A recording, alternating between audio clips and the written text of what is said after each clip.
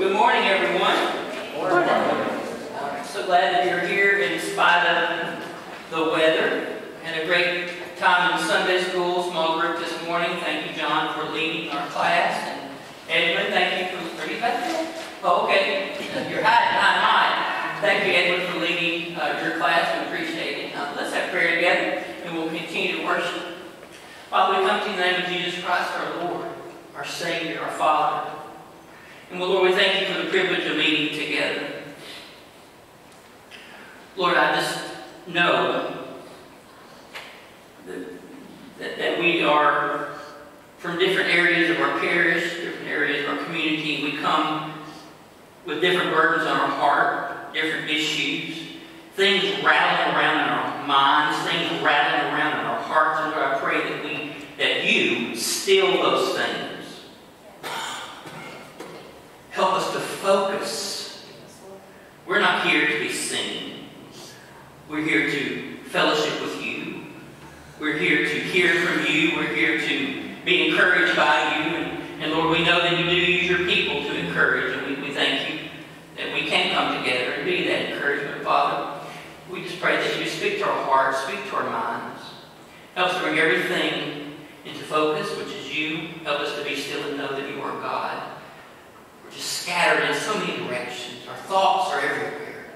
Lord, bring us into focus. Still us. Calm us. Energize us. Father, we love you. We praise you. We exalt you. We magnify your holy name. Lord, speak to our hearts as we continue to worship. In Jesus' name we pray together. Amen.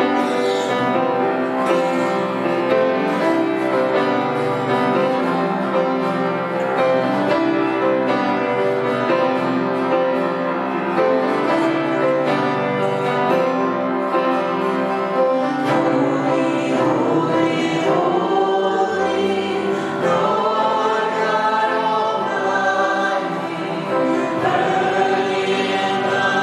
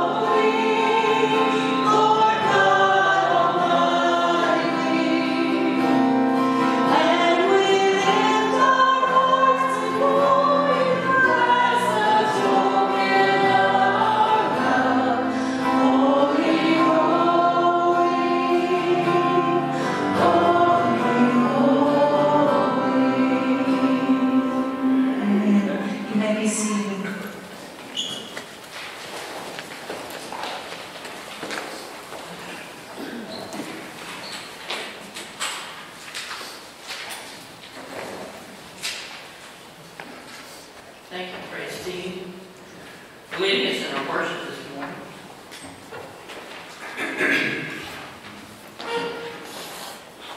If you would take your Bibles and turn to Matthew chapter 6.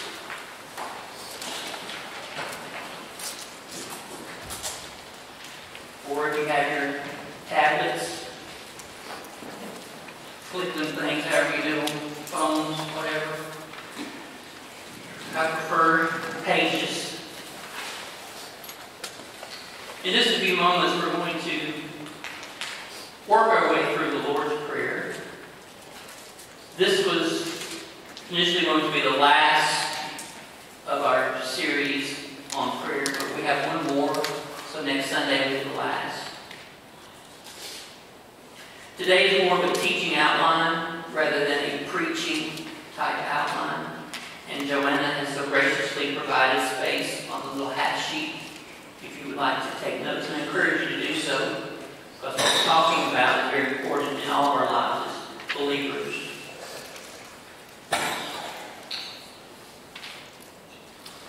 Well, as I prepared each week, this is week 4, but as I have prepared each week, God has truly challenged me.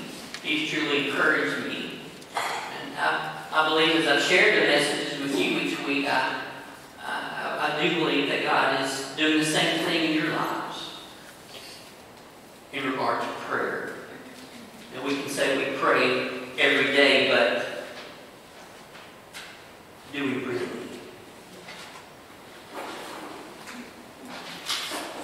God is so good to us. Yeah. Okay. You're breathing this morning. His desire for us is to be successful in our spiritual lives. To be successful on our spiritual journeys, individually and as corporately as the body of Christ. To be successful and to be useful for His kingdom purposes. God is so good to us. God, completely God. Jesus Christ, Holy Spirit, 3 in 1, helps us to mature as disciples of Christ by connecting. Thank you. That's my Kyle. John and Martin have a Kyle. He's here this morning. That's why I have him.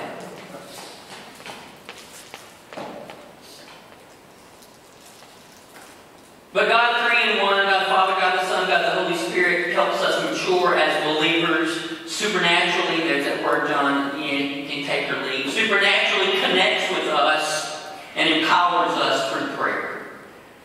Now, as we journey together through this series, if you missed some of them, they're online. So stay connected to us that way. But as we journey together through this series, God has reminded us of the principles of prayer. That was part 1. Praying in faith with our hearts, our minds willing and determined to accept His will for our lives, regardless of the outcome. Praying with a proper attitude of humility. Praying in the name of Jesus, the name which is above every name. Amen. God has reminded us that there is power of prayer, but the power doesn't lie with you. It doesn't lie with me. God is the power of prayer. The all-knowing, everywhere present, all-powerful God, our God, is the power source of prayer. God's power through prayer provides us the forgiveness of sins. Provides us the boldness that we need to approach His throne of grace, His throne of mercy. The boldness to approach others as we share the gospel and fulfill the Great Commission for our churches and for His kingdom. God also provides through the power of prayer peace and tranquility, regardless. God has reminded us that the persistence of prayer is so important. Persistence of prayer. Through persistence in our praying, God teaches us the practice of prayer. He teaches us how to pray. He teaches us faith. A faith that grows deeper and richer as we stay connected to the vine in prayer. Now God continues with us this morning on our journey through prayer with part 4, the practice of prayer. This morning as we think through and as we reflect on the practice of prayer, what we want to focus on is this. We want to focus on the actual application, the actual model, the method of our time with God in prayer. Now, our working definition in prayer, if you've been keeping up with our definition, we've kind of built it up as we've gone through each part of the series. But our definition of prayer is, in spite of difficulty or opposition, prayer is an active, firm, determined, prolonged conversation with God through a high wire of faith in an attitude of humility based solely, squarely on Jesus. Let's pray together. Father, please do not let these words be empty. Do not let these words fall on deaf ears, hard hearts. Lord, help us all to hear what you have to say to us this morning. Lord, you promised that your word, as it goes forth, as it goes out, it will not return empty. It will not return void. We cling to that this morning, trusting, knowing, believing that you are going to change us, even if it's minutely, and we're not even aware of it. You're going to change us through the Word this morning. We thank you for that power that we have access to. Stretch us this morning. Break us. Remake us. Remold us more and more each day into the image of your precious Son, Jesus. His character, His attitudes, His words.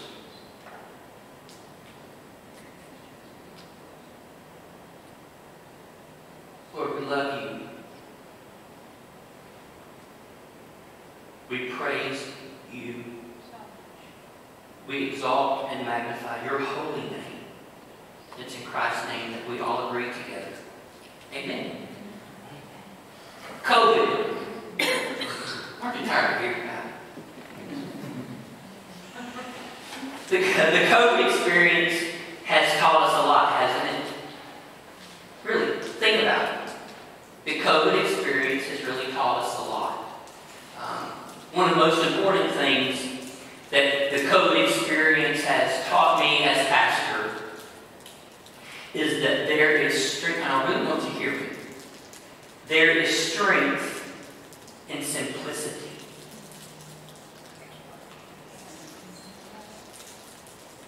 Often in church life, we tend to overcomplicate. We tend to overthink ministry. Often we invest so much time, so much energy, so many resources into the wrong things. What's God's ministry mandate for the church? God's ministry mandate for the church, for His church, for His beloved body, is very, very simple. His ministry mandate for the church is love God, love others, go tell, make disciples.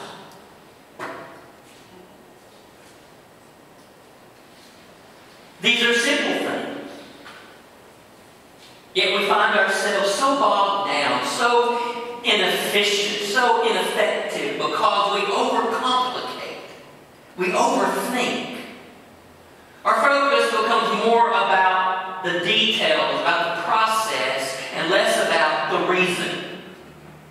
Love God. Love people. Go tell, make disciples. The overcomplicating and misplaced focus in ministry leads to burnout. And Can I get a witness? It leads to burnout. It leads to stall out, which then causes the church to stampede to God for a bailout. I like that. I'm going to read that. That's just a little wordplay there. Okay. These are simple things that we find ourselves so bogged down, inefficient, and ineffective because we overcomplicate. Our focus becomes more about the details and less about the reason. This causes us to burn out, stall out, and then look to God for a bailout. Go God, oh God, lead us, guide us, give us wisdom, give us discernment, fix this problem, fix this mess that we have made. All the while, God in heaven, through Jesus Christ and the Holy Spirit, is shouting in our ears, kiss, kiss, kiss. Keep it simple and straightforward. You thought I was going to say keep it simple, stupid. The original acronym KISS comes from a design principle noted and given to the U.S. Navy in 1960. Very interesting is to research those kinds of phrases. Keep it simple and straightforward. I now, thanks to COVID, God, carry a sense of simplicity now in my heart and in my mind. I'm at rest. And it's taken this to get me there. Because I can tell you, Kim, Kyle, Seth, and up there, I can get wrapped around the axle quick. I overcomplicate. I make the simple tedious. My hair is falling out. But now I carry a sense of simplicity. In ministry, as a pastor, shepherd, leader, one who was created for kingdom purposes, all believers, you've been recreated for kingdom purposes. You are created for kingdom purposes. But I refuse any longer to overcomplicate and overthink. Did you hear my word? I said refuse. You know when you're in ministry and you start hearing those voices, not like not like that, but you just start hearing the voices from people and denominations and this and yeah, not like us, Mike. Yeah. But you start, yeah. I refuse to overcomplicate. I refuse to overthink. I refuse to any longer become bogged down, inefficient, and ineffective in ministry. This includes, and this spills over into my practice of prayer. The actual application, the actual method of my praying. So the one point that we have today, the practice of prayer, is KISS. Keep it simple and straightforward. Now our working definition becomes, as we think about keeping it simple and straightforward, a working definition in prayer, keeping it simple and straightforward in spite of difficulty or opposition. Prayer is an active, firm, determined, prolonged conversation with God through a high wire of faith and an attitude of humility based solely squarely on Jesus. And there's no better example of the simplicity and straightforwardness in our practice of prayer than the Lord's Prayer. So within the context of the Lord's Prayer, we're looking at Matthew chapter 6. Look at verses 5 through 8.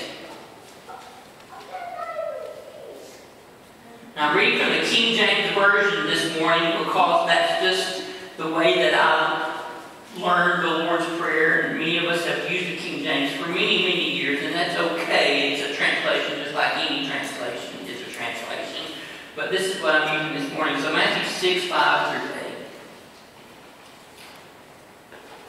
8. And when thou prayest, thou shalt not be as the hypocrites are. For they love to pray standing in the synagogues and in the corners of the streets, that they may be seen by men. say unto you, they have their reward. Verse 6. But thou, when thou prayest, enter into thy closet, and when thou hast shut thy door, pray to thy Father which is in secret, and thy Father which seeth in secret will reward you openly. Verse 7. But when ye pray, use not vain repetitions, as the heathen do. For they think that they shall be heard for their much speaking, their babbling. Be not ye therefore like unto them, for your Father knoweth what things ye have need of, before you even ask. Then we have the Lord's Prayer. And I have it on the PowerPoint set. Let's say it together. Our Father, which art in heaven, hallowed be thy name. Thy kingdom come, thy will be done, in earth as it is in heaven. Give us this day our daily bread, and forgive us our debts as we forgive our debtors. There's another one. And lead us not into temptation, but deliver us from evil. For thine is the kingdom, and the power, and the glory forever. Amen. Amen. Thanks, Seth.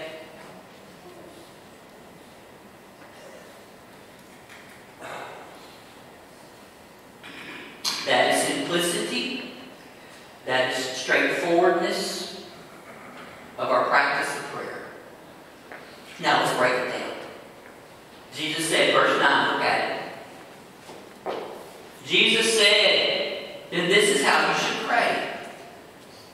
Now, this is an actual application. I've said it already. It's an application, it's a model, it's a method of our time with God in prayer. This isn't, I've said it again before, this isn't a secret chant.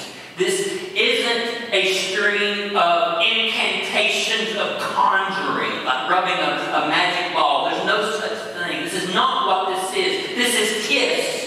KISS in action, keeping it simple and straightforward in our practice of prayer. And our Lord Jesus Christ Himself has given it to us here in His model prayer. As we look to the Lord's Prayer as an application, as a model, as a method of prayer, I want us to work our way through it, thinking of the practice of prayer as steps.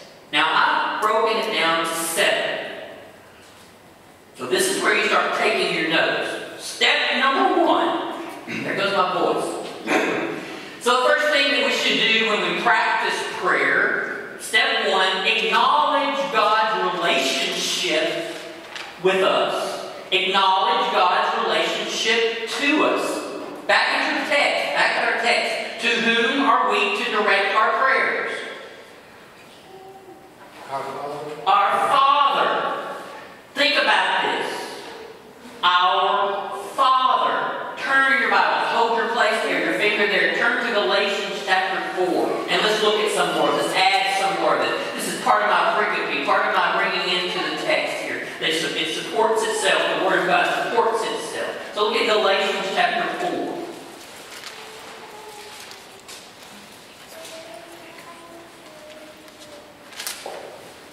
We're going to look at 4 through 7.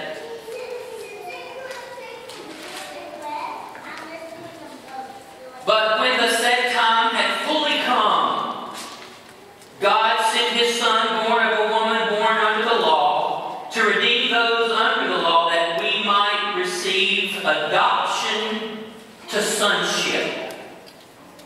Because you are His sons, because you are His daughters, God sent the Spirit of His Son into your hearts. The Spirit who calls out, who cries out, Abba, Father. So you are no longer a slave, but God's child. And since you are His child, God has made you also an heir. Do you understand the depths of that?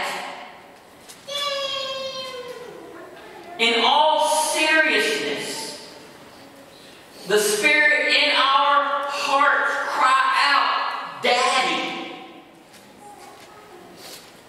Now this translation of Abba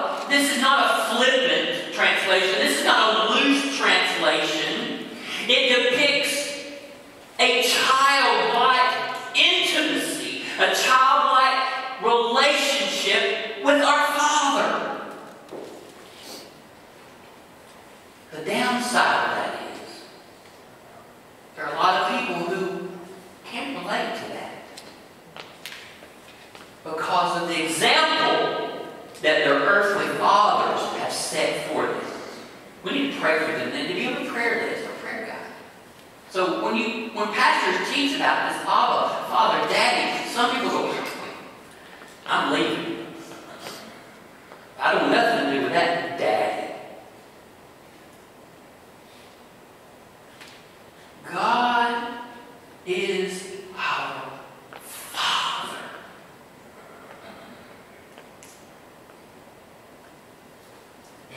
But we can only claim, we can only call Him Father through Jesus Christ and the indwelling presence and power of Holy Spirit.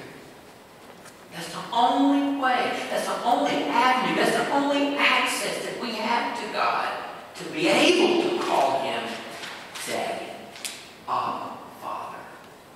Listen to what Jesus said in Matthew chapter 7, just one chapter over from the Lord's Prayer example. Matthew chapter 7, 9 through 11, Jesus said, you parents, this is the New Living Translation, you parents, if your children ask for a loaf of bread, do you give them a stone instead? Or if your children ask for a fish, do you give them a snake? Of course not. So if you, sinful people, know how to give good gifts to your children, how much more will your Heavenly Father give good gifts to those who ask Him?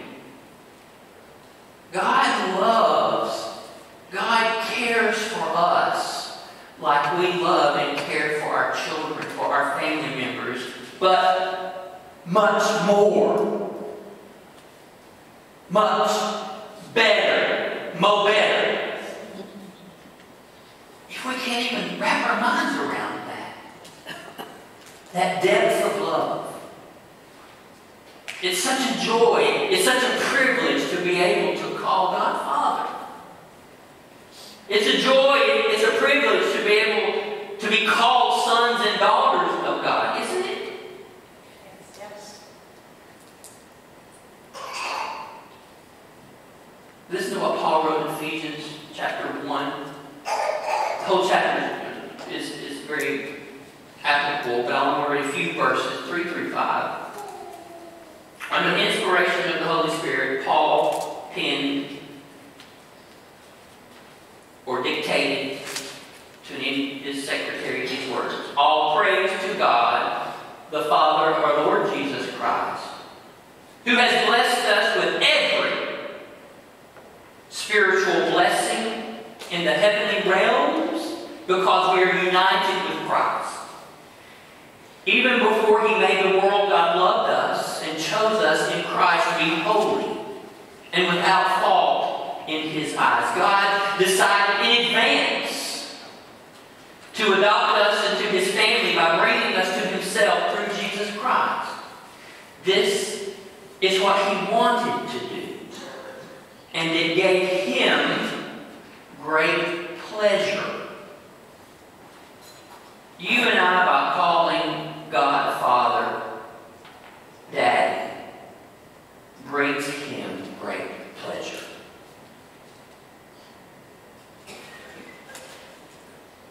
Back to our Lord's Prayer text, verse 9. As we continue practicing prayer, the second thing that we should do is step 2, acknowledge God's worthiness. You write that down. Acknowledge God's worthiness. As we pray, we say to God our Father, hallowed be Thy name. Holy, that's very simple. Holy is Your name, Your character, Your authority. You are worthy to receive all glory, honor, and praise. When we pray, we are in an actual conversation with the great I Am. Think through this with me. When we are praying, we are in an actual conversation with the great I Am, the beginning and the end, the Ancient of Days, the Almighty one, our Father. Let's catch a glimpse of God our Father's worthiness. Let's catch a glimpse of God our Father's holiness. I'm turning to Isaiah chapter 6. You don't have to turn this if you don't want to, but I am. See that. We're catching a glimpse of our Father's worthiness, our Heavenly Father's greatness. Isaiah 6, I'm going to read the first 4 verses. I love this part of the text. I love it all, but this one just... In the year that King Uzziah died, I saw also the Lord sitting upon a throne high and lifted up, and his train filled the temple. Above it stood the seraphims. Each one had 6 wings. With 2 he covered his face, and with 2 he covered his feet, and with 2 he did fly.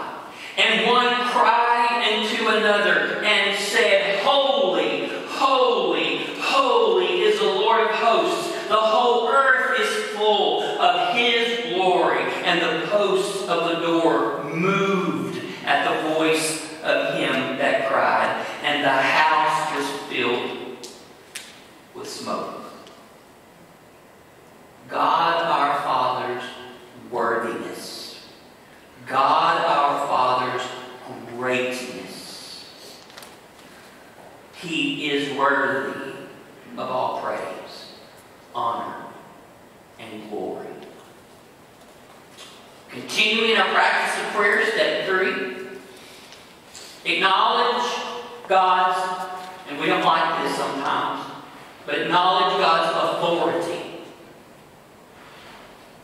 Acknowledge God's authority. Verse 10 in our Lord's Prayer text, Matthew 6:10. Your kingdom, your rule, your realm come. Your will, your work in my life, your work in your church's life be done. Cause it to be. In earth as it is in heaven for all eternity. God's ultimate will for us.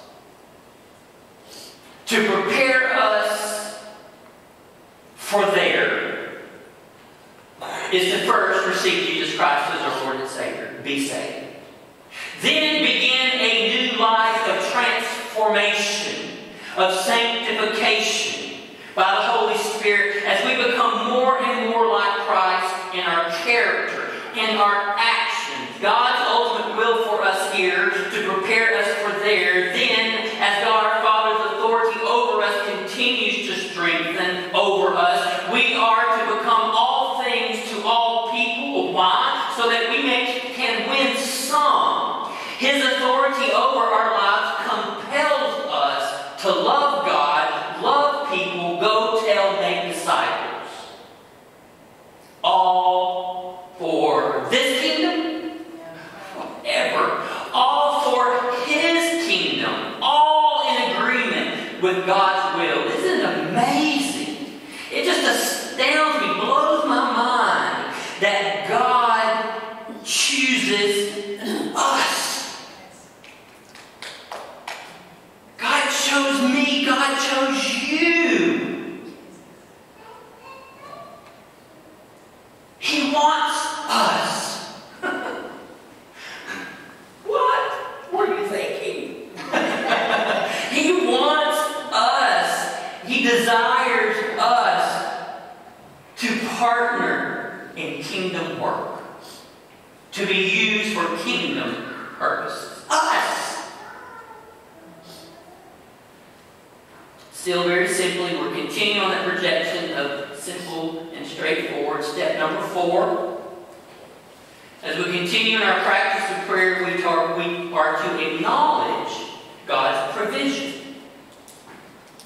Verse 11. Very simple. Very straightforward. Verse 11. Give us this day. That means today. Give us this day our daily bread. Now this is to have our heart hearts. This is to have our minds set, determined, fixed to live each day totally dependent on God for our physical needs to be met. Well, I have a job. I don't need God. Who gave you that job? Who keeps you in that job? Who gives you the ability to do that job? The little job fairies out there flying around? No, God. Give us this day, today, our daily bread. Meet our physical needs for today. May they be met. Now, within the context of the Lord's Prayer, we read this, Matthew 6, 31 through 34. Do not be anxious. Now, see, we've read this before, and we're going to read it again, because we have to hear this kind of stuff over and over again. Because if you're like me, your head's pretty hard. Marky? John, okay, John's head is hard, okay. Do not be anxious, saying, what will we eat? What will we drink? What will we wear? For the Gentiles seek after all these things. And your Heavenly Father knows. He knows that you need all of them. But seek first what? The kingdom of God, and these things will be added to you. Therefore, he says it again. He knows how hard our heads are. Therefore, do not be anxious about tomorrow, for tomorrow will be anxious for itself. Sufficient for the day is its own trouble.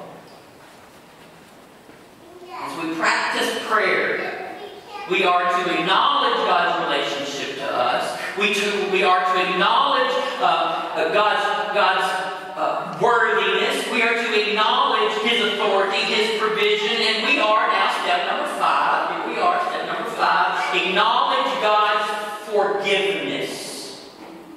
Verse 12 in our Lord's Prayer text. Acknowledge God's forgiveness. Forgive us our debts. That which is lacking in you, that which is lacking in me morally. Forgive us our debts as we what? Forgive our debtors, those who have sinned against us. Now it's God's forgiveness toward us that empowers our ability to forgive others. Now if holy, perfect, all-sufficient God will forgive our confessed sins and bury them in the depths of the sea, nevermore drudging them up again, why would you and I not forgive those who sin against us? Having a heart of unforgiveness hampers your relationship with your Father. Having a heart of you need to hear this morning. Having a heart of unforgiveness hampers our relationship with God. Forgive our debts as we forgive our debtors. If you have a heart of unforgiveness, you are in bondage. You are cemented. You must forgive. Release that. Allow God to do that through you. Forgive us our debts as we forgive our debtors. Rounding out our practice of prayer, step number 6, we are to acknowledge God's protection. Everyone loves this part. They don't like the authority part, but they like the protection part, the thought of. Step 6, we are to acknowledge God's protection. Verse 13. You still looking at the Lord's Prayer with me? Verse 13. Lead us not into temptation, but deliver us from evil. Now, as you do a word study on this, this is a beautiful picture of one being snatched, one being rescued from the current of an unrelenting, wild, and turbulent river. Lead us not into temptation, but deliver us from evil. Snatch us, rescue us from this current, from this unrelenting, wild, turbulent river. Isn't that a beautiful picture of God's protection?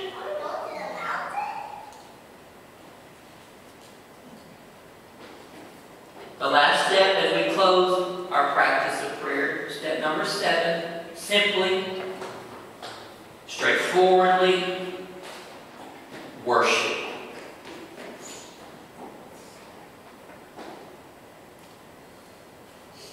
For thine is the kingdom and the power and the glory. For how long? Forever. The doxology readings in my mind, praise God from whom all blessings flow. Praise Him, all creatures here below. Amen. We all agree together on these 7 steps. Again, it's a model. It's a method. Kim, you use one. Acts. No, I use praise. Praise. You can use praise. You can use acronym acts, and it means for different ways, different models.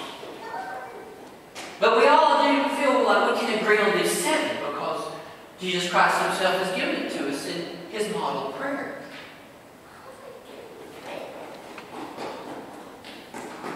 We agree with Jesus' application, His model, His method.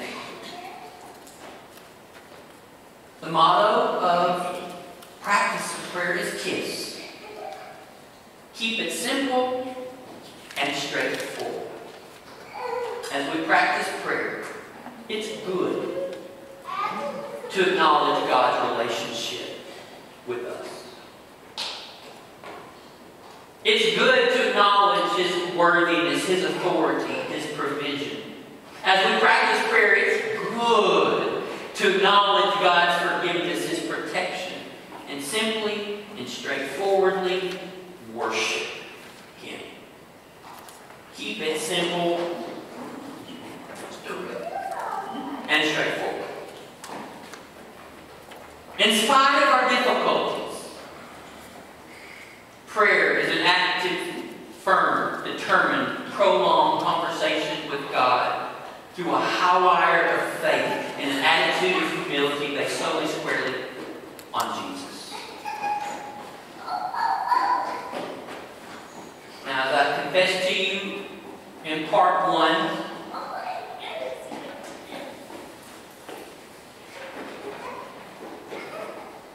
I had a purpose. There's an agenda. I like the word agenda too much, but there's a purpose behind the series. I know. And my purpose, of course, first and foremost, is to equip us for more effective ministry. That's always and foremost, to equip us for the work. And then second, to challenge us to begin an intentional prayer ministry in August. Well, we're about to be in the last week of July. So far, I have 5 people signed up to be on this new praise team, prayer team, prayer ministry, and I'm one of the 5. So, like that hymn suggests, there's still room for one. There's still room for you. So if you'd like to join in this ministry of prayer, I'm going to have a brief meeting right after the worship service and just give you a few things. We're going to have our meeting coming up, first meeting. So if you feel God leading you there, you know who you are already. You haven't told me, and God's telling you that you need to be a part of the ministry, then you need to be part of the ministry. But I'd love to have you. So during this, let's stand together. So during the song of reflection, the praise team is going to lead us in the song that they closed with last Sunday. I told you to be ready for it. They're going to lead us in a song, and then we're going to have a closing prayer time together, and then briefly meet with you guys and gals. Just write down here really quickly that want to be a part or feel led to be part of this prayer ministry that we were beginning next, 2 weeks. So as the praise team leads us, you spend some time in prayer to seek with the Lord. You will come to the altar to pray. You can do that. If you want me to pray with you, I will do that through my Mass. Whatever you feel the Holy Spirit leading you to do, I would encourage you to be obedient. Don't quench the Spirit now. Lead us, please. Thank you.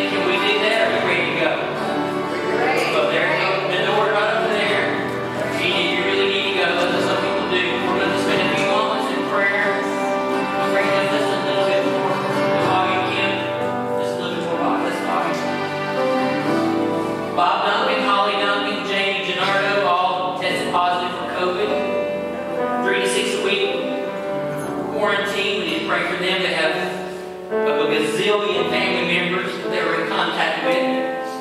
Just want to remember them in prayer. Seth had great reports of his praise from his pediatric cardiologist, growing pains. Praise memory and Gary had their baby, new baby girls. Let's pray. There's another praise to Wayne Simon, home after 6 months in the hospital. Continued prayers because he may have been exposed to COVID. Margie, that's someone you know. Did you pray for the bereaved, the Dudley Rogers family? Pray for them. They are believers. We know that their faith is strong.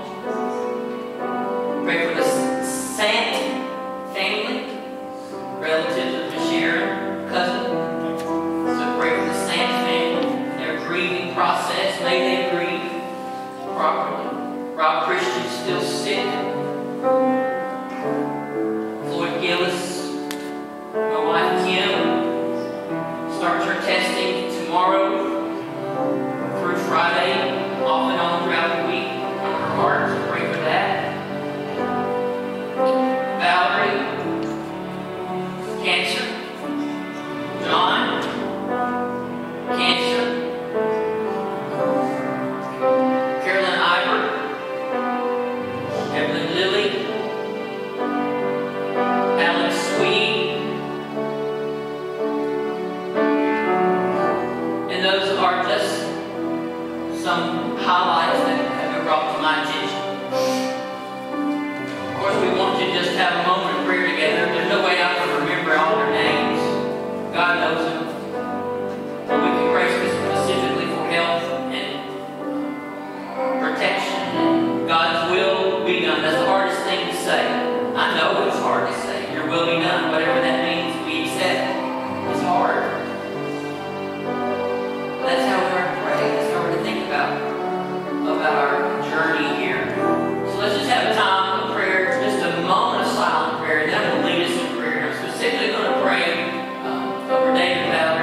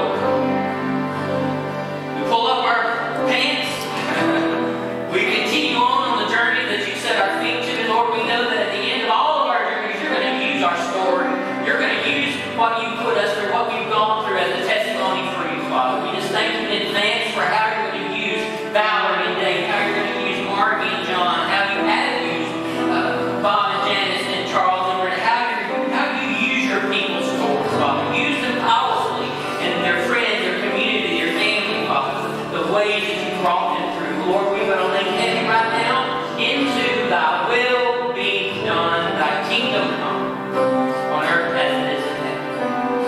Thank you for loving us. Thank you for providing for us. We love you, we praise you, we exalt you, we magnify you. It's in Christ's name we pray together. Let's sing our amens. Can we do that? Let's sing our amens as the amens begin.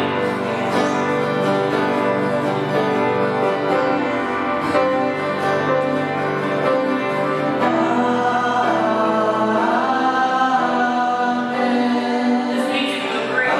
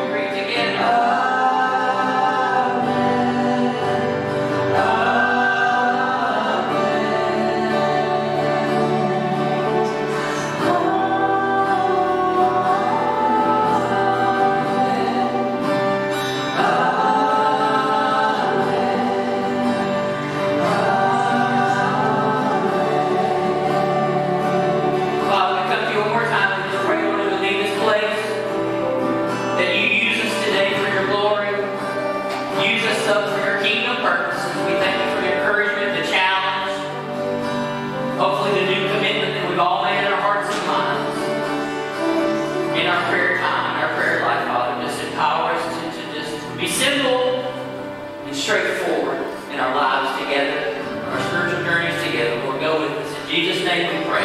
Amen. We're dismissed.